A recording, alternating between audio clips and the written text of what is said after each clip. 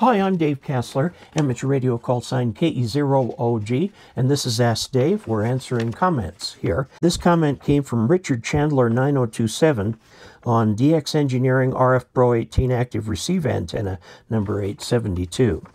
Seems odd the well-known quality Chameleon would choose a 50 ohm system when 75 ohms is far more suited to this application, including RG6 and Type F connectors. Why do you suppose they did that?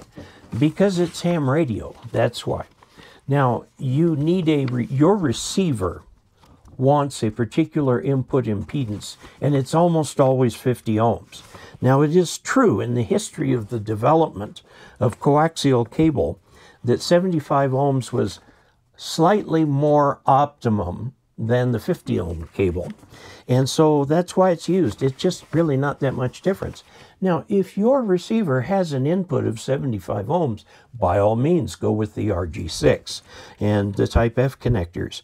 One of the things that we're going to do one of these days, we have 100 feet of RG6 cable. We're going to do some comparisons between it and the 50 ohm cable and see if it really makes any kind of a big difference. RG6 cable is certainly far less expensive than RG8X or RG213. So, there you have it. Until we next meet, 73.